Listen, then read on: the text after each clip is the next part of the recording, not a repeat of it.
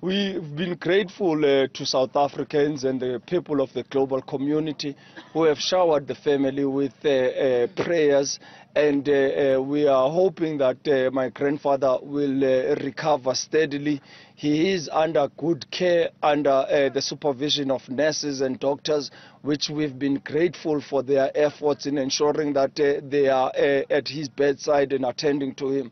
But we are also grateful to the SANDF and our government that has been, through the presidency, has been updating the masses and people of South Africa and the global community with its updates. So we are all in prayer and hoping that my grandfather will get better steadily.